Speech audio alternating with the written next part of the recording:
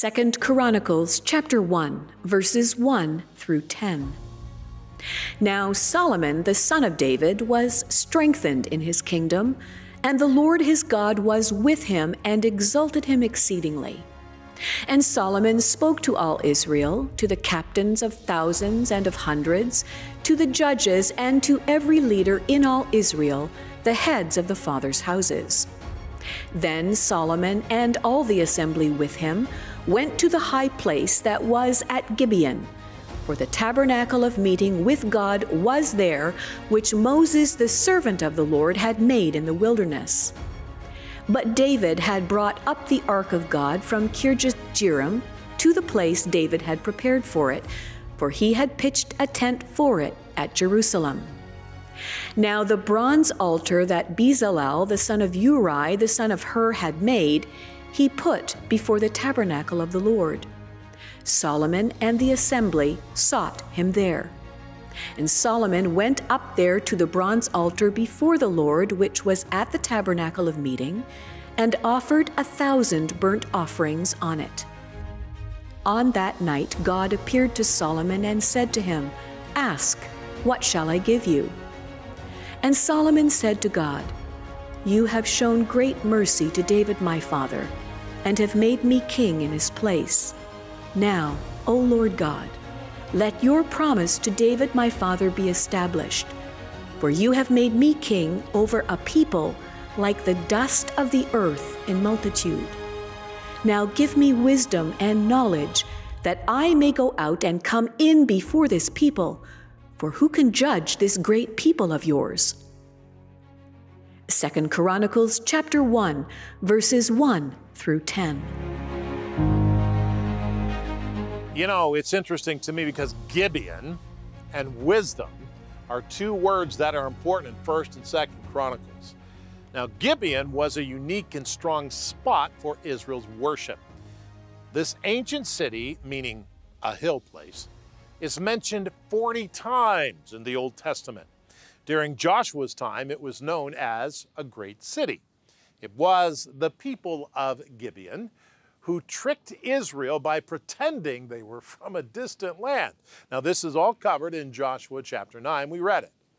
In a covenant to fulfill their promise to protect Gibeon, well, Joshua attacks 5 kings who brought down a portion of Gibeon in a unique strike. Though through Joshua's prayer and God's miraculous intervention, the day was lengthened for the battle of Israel, which Israel actually won, and that's in Joshua 10. You can also read about that in Isaiah 28:21. Now, wisdom and knowledge were two things that Solomon asked of God. Now, in the Bible, wisdom does not simply refer to someone who's smart. Actually, it has a deeper spiritual element. There is no question that God's wisdom is greater than any wisdom that we know here on earth. So when God says in Proverbs, "I have stored up wisdom for you," that kind of wisdom is spiritual as well as physical. In fact, it's less physical than it is spiritual. That means that we know more. And there are people who make the decision today, well, there's nothing here except the physical.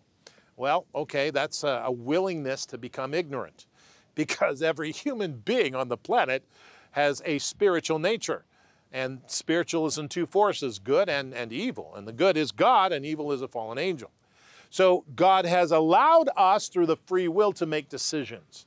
And if we make decisions in the right way, then that's great. We ask the Lord Jesus Christ to come into our heart and be Lord of our life. We believe that he came on the earth and he was crucified 2,000 years ago and then rose again. Very important that we understand this concept. And by the way, it'd be a good time to get the Bible guide out and turn to today's passage, because as we focus on this, the Lord will help us learn. So if you don't have your Bible guide, why not? Use the address at the bottom of the screen, or you can call us, and we'd be happy to respond to you. If it's after hours, just leave a message.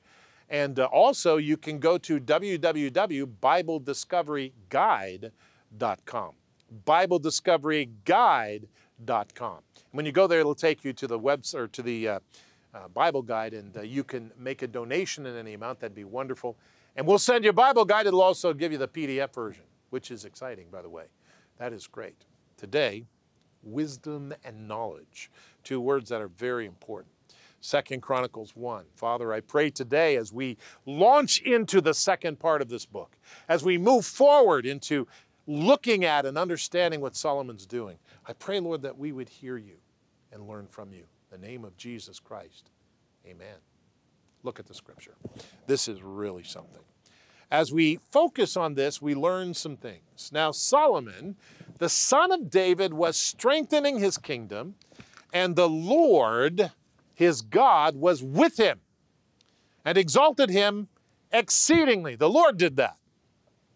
And Solomon spoke to all Israel and to the captains of the guard, or thousands rather, and of hundreds, to the judges and to every leader in all Israel, the heads of the fatherless houses. And then Solomon and all the assembly with him went to the high place that was at Gibeon. Interesting. The high place at Gibeon. For the tabernacle of the Lord, or the tabernacle of meeting with God, was there. When Moses, the servant of the Lord, had made it in the wilderness. What? Exactly. That tabernacle was in Gibeon. But David had brought the ark of God from Kiriath-jearim to the place David had prepared for it, for he had pitched a tent for it at Jerusalem. Interesting.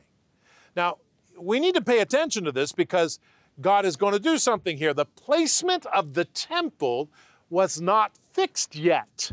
We're in that transition time. We must allow God to dwell in the center of our hearts in order to be protected and blessed. How does that happen?